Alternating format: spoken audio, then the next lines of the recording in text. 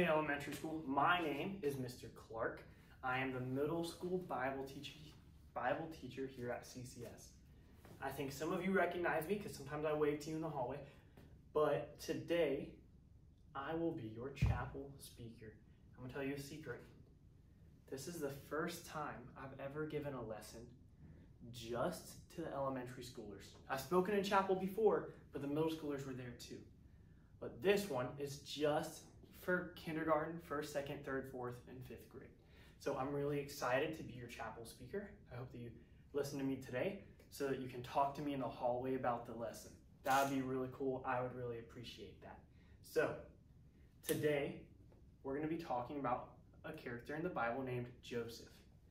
Remember, our chapel theme for the year is "The victory is the Lord's." And so we're going to see Joseph has a very dramatic life, lots of ups and downs and ups and downs. And at the end of his life, and even through his life, we can see that God was with Joseph and that the victory is the Lord's. And so, because there's so many ups and downs and ups and downs and ups and downs and ups and downs and ups and downs in his life, I'm going to tell you another quick, small secret that even the middle schoolers don't know about Mr. Clark. So, whenever I teach the story of Joseph's life, there's so many ups and downs and ups and downs and ups and downs and ups and downs that it actually reminds me of a roller coaster. And so here's the secret. My favorite roller coaster is called the Slingshot. It's in Georgia at a place called Wild Adventures. It's my favorite. The name of it is Slingshot. The middle schoolers don't even know this. It pulls you up real, real high, and then you go down real fast, and you do a loop, and you do a corkscrew, then you do a loop, and then it brings you up real, real high again, and you do the whole thing backwards. And so that's my favorite roller coaster, and Joseph's life is a roller coaster. And so I'll put Joseph up here just so we don't forget who our main character is. And now we're going to use this roller coaster on my whiteboard to talk about the life of Joseph. So, something you need to know about Joseph. He had 1, 2, 3, 4, 5, 6, 7, 8, 9, 10, 11 brothers. So Joseph comes from a big family. I come from a big family. I have 3 brothers, 3 sisters, and 2 parents, so there's 8 of us. Not as big as Joseph's family, but from a pretty big family. And in my family, my parents love me and my brothers and my sisters all the same. They love us very much, and they take care of us, and they pray for us, and my parents have been really, really good parents. And they love us all equally. However, Joseph's dad picked a favorite of Joseph and his 11 brothers. And lucky for Joseph, Joseph was his dad's favorite. And so that's why Joseph's life starts off on a high note, right? We're at the top of the hill. This is a high note. Joseph's life starts out good because he is his dad's favorite. He is his dad's favorite. Joseph's other 11 brothers don't really like this, and so they start to be like, well, why is he dad's favorite? And they start talking to each other when Joseph goes into the other room. Joseph goes into the other room to get water. They're like, man, why is Joseph dad's favorite? Man, I can't stand it. Honestly, sometimes I don't really like Joseph.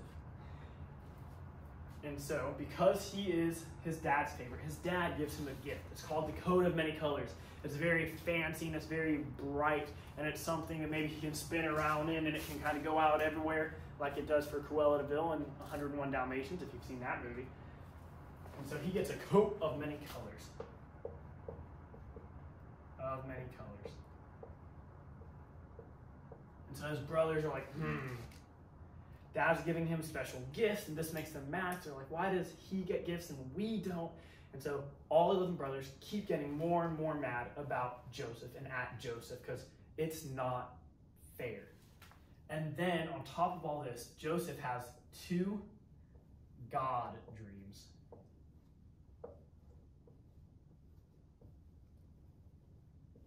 He has 2 God dreams. And so Joseph has these dreams that were given to him by God because Joseph, our main character, has a very special relationship with God. He believes in God and he is faithful and he wants to be everything that God wants him to be and he wants to follow God. And so Joseph has 2 God dreams. And in these dreams, Joseph's brothers are all bowing down to him in a different form. And so Joseph goes and tells his brothers about the dreams. And honestly, if I'm his brother, and I'm already mad at him, and then my little brother, because, oh, by the way, Joseph is one of the youngest. So what would you do if your little brother came to you and said, you know, I had a dream, God gave it to me, I had a dream. You're going to bow down to me one day. Both of my brothers are little brothers. And I know that I wouldn't be very happy. I'd be like, what are you talking about? I'm your big brother. And so Joseph's 11 brothers just get more mad after Joseph tells them about his 2 God dreams, where Joseph's brothers and his dad are all bowing down to him. And so his brothers create a plan. They say, hey, we're going to sell Joseph. We're going to get rid of him. We're so mad. We're so angry. We don't like him anymore. We're going to get rid of him. We're going to take him and push him somewhere else. And so they decide they're going to sell him into slavery. And so his life goes from really good, he's dad's favorite, to all the way down here. He's a slave, sold into slavery. Sold into slavery.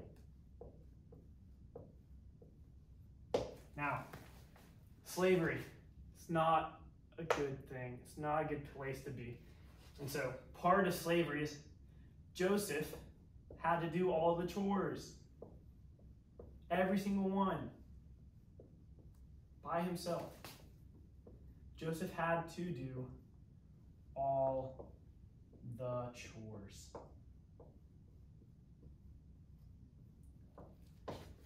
Right? He had to fold laundry. He had to clean the bathrooms, clean the toilets. Ugh, that's gross.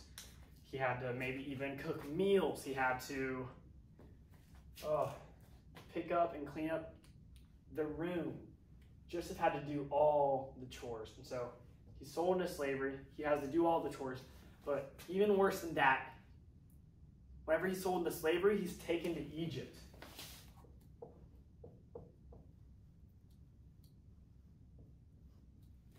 And so he's not even doing chores for his own family.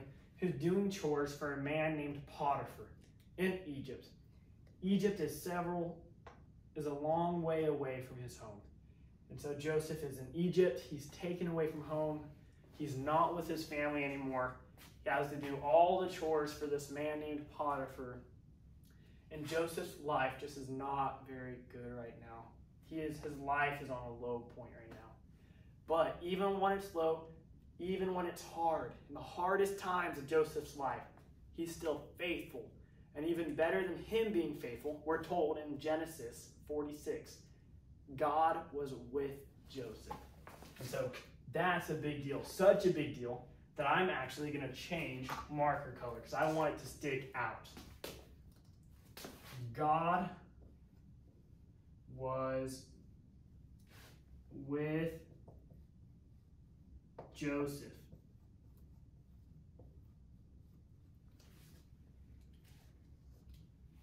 And so because God was with Joseph, God makes Potiphar, right, who is the head of the house that Joseph is living in as a slave.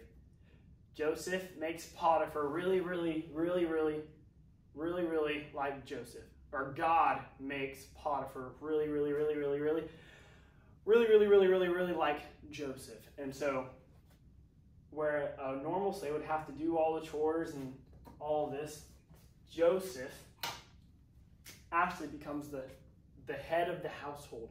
He becomes in charge of everything. Instead of being on the bottom of the food chain, instead of being treated like the lowest, least important person in the house, because God was with Joseph, God gives Joseph favor with Potiphar. So Potiphar really likes Joseph.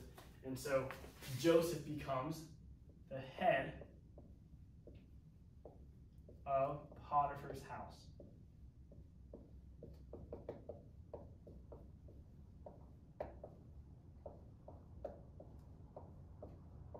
He becomes the head of Potiphar's house. And so, what this means, it means Potiphar trusts him. And so, he is trusted, which that's a big deal, right? We always want people to trust us. We want people to think that if they tell us something, they can trust us. I want my teacher to think that if I tell her, yes, I'll do my homework, I want her to believe me and trust that I'm actually going to do my homework, right? We want to be trusted. So Joseph is trusted by Potiphar so much that Potiphar lets him run his own house. However, you see we have another low here, and man, it's about to get bad. Joseph gets framed. Do you know what it means to be framed? Let's think. Framed is when someone says you did something that you didn't do. And so someone goes to Potiphar and says, Joseph did something wrong. And Joseph goes, no, I didn't. And this person goes, yeah, he did. And Joseph goes, no, I didn't. And the person goes, yeah, you did. And Joseph didn't do anything wrong. But Potiphar, right, the guy who's in charge of the whole house, comes and he looks at the two people. He says, so you say you didn't, you say he did. And he takes the side of the person who's lying and said Joseph did something wrong. And so, because of that, Joseph gets thrown in jail. And so, but he gets thrown in jail because he is framed. So he gets framed, he gets in trouble for something he didn't do. Oh, I hate getting in trouble for something I didn't do. It makes me so angry. It's so hard. I didn't do it. I shouldn't be getting in trouble, right? But Joseph got in trouble anyway. And so Joseph is in jail.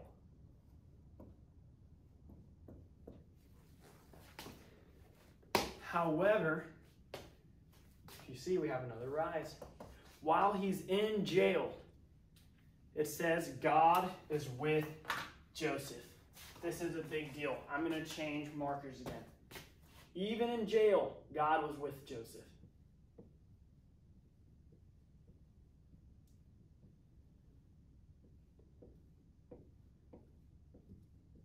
And this is the roller coaster of Joseph's life. If he's up or down or up or down, God is with him. God is with him. He had a God dream. He is trusted by Potiphar because God made Potiphar trust him and have favor and made him like him. And so God was with Joseph. And the Pharaoh of Egypt, the Pharaoh is like the president or the king or the ruler or the emperor, the most powerful person in the entire nation, has some crazy God dreams. Just like Joseph had crazy God dreams. And so the Pharaoh invites Joseph, who's in jail, to come to his mansion, right? His palace, like a king's palace. And Pharaoh says, I've had some crazy dreams and I want you to interpret them. And so Joseph says, Pharaoh, what is your dream? And Pharaoh says, I had two dreams. One, where there were 7 big healthy cows ready to be eaten, great steaks and make great hamburgers. But then 7 really skinny cows that looked like they needed to eat more, like they weren't fed by their farmer, come up and they replace the really good healthy cows. And Joseph says, that's interesting. What's the second dream? And Pharaoh says, the second dream is there was really good harvest, right? Everything I planted had grown. Think of like a corn on the cob. Have you ever seen a really good, big corn on the cob? And so Pharaoh says, there's 7 corn on the cobs, and they're big, and they look like I'm ready to eat them during my barbecue dinner. And then those 7 big, healthy corn on the cobs are filled by corn on the cobs that are kind of wrinkly, and little kernels are falling off, and they're not really yellow anymore. They're kind of brown, and right? You can't really eat them, or if you do eat them, like you're not really going to get full. And so Joseph says, Pharaoh, the Lord has told me what your dreams mean. So even whenever he's in prison, taking a special trip to Pharaoh, Joseph is saying, hey, I'm not interpreting your dreams. God is interpreting your dreams because my God is good and my God is with me. And here's what the dreams mean. And Joseph tells the Pharaoh that his dreams mean for the next 7 years, every seed that he plants will grow and produce so much food. Every farm, every vegetable, every fruit, every grain, all the wheat that all your farmers farm are going to produce so much food that you'll have way more than you could ever eat in 1 year. So you're going to have 7 years where you just have a ton of food, right? 7 years of blessing. But then the 7 years after that, remember when the 7 good cows turned into 7 skinny cows that weren't good for eating, or the 7 good corn on the cobs turned into 7 like kind of brown and not good for eating corn on the cobs? He says you'll have 7 years of much, but he says after those 7 years, everything you grow, it's not really going to grow and you're not going to have enough food for your people. And so you need to prepare for this, Pharaoh. And so the Pharaoh says, I need someone to be in charge. I need someone who will save all the extra from the first 7 years so that whenever we have 7 years without a lot of food, there'll still be enough. And he says, you know what? Joseph, I want you to be that person. I want you to be in charge of all the food in all of Egypt. And so, Joseph goes from in jail all the way up to second in charge of Israel. Oh, whoops. In charge of Egypt. Now, Egypt was the strongest nation in the world. Pharaoh was the strongest, most powerful person in the world. Egypt had the biggest armies. They had the most money. And so now Joseph is the second most powerful person in Egypt. And Egypt is the most powerful country in the world. What does that mean?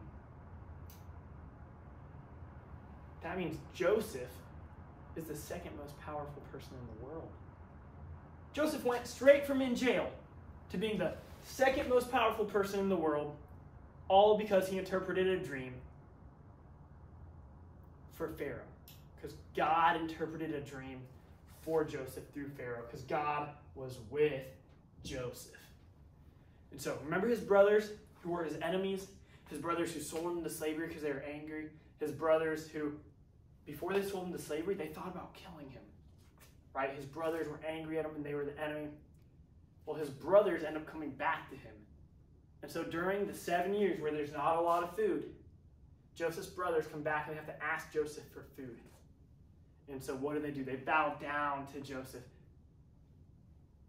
Egyptian powerful person, give us food. We've run out of food. Our farms are producing corn with brown kernels. We can't eat it. We need food. We know that you have food.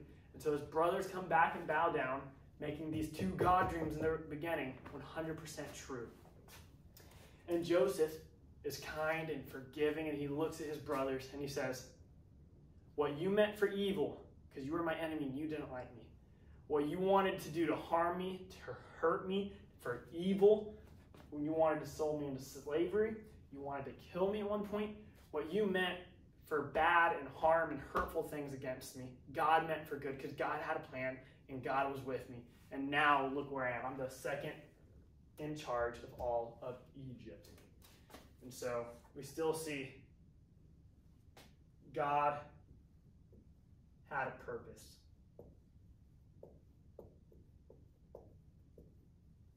God had a purpose, and the victory was God's.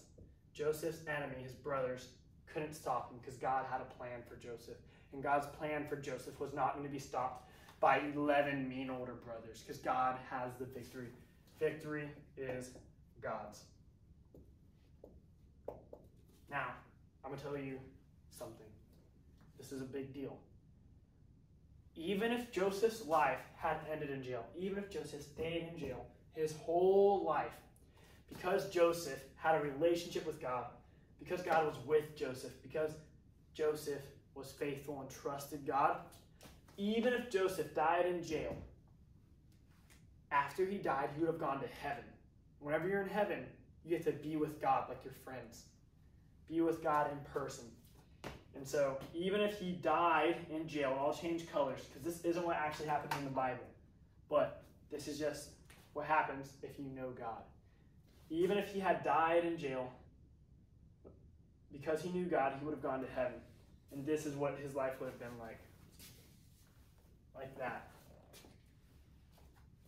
Because no matter how hard your life is, or how hurtful your brothers are, or even if you get framed and you get in trouble for doing something you didn't do, if you have trust in God, and if God is with you, no matter what, whether you actually get to see great success in your life, or whether your life is hard your whole life, and then at the end of your life, when you go to heaven, you get to be with God. No matter how your life goes, at the end, the victory is with us if you believe in God. And at the end, no matter what happens in your life, even if your life doesn't have as many ups as Joseph, even if your life is just one big sad face, right? At the end of your life, if you know God and you get to be in heaven with God, you end up way up here. And so, I hope that you guys can look at Joseph's life and all the ups and downs and see that in your own life, when there's ups and downs, and there's good days, and there's bad days, and there's hard days, and there's someone's mean to you, or someone takes something from you, I want you to know that God is with you. God was with Joseph in jail. God was with Joseph when he was sold into slavery. God was with Joseph in the beginning of the story when he had his God dreams. God was with Joseph when he was doing really well. On your good days and your hard days, God is with you. And the victory is the Lord's. And I love victory and I love winning. Man, that helps me to be certain that I love God all the more. Have a good day, elementary school. Remember this lesson. Talk to me in the hallway. Tell me what your favorite part is whenever you see me in the hallway. Bye.